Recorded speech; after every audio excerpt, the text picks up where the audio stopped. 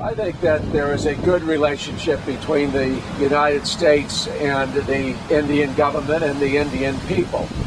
The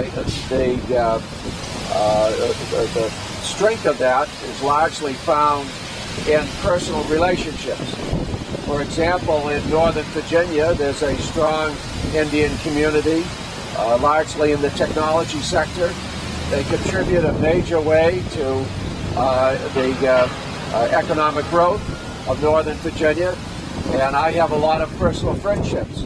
So I learn a lot about India and the Indian people's culture and tradition from my Indian friends. And I see that relationship growing. I know in the Obama administration there have been a number of high-level appointees, particularly in the technology sector, and they should serve as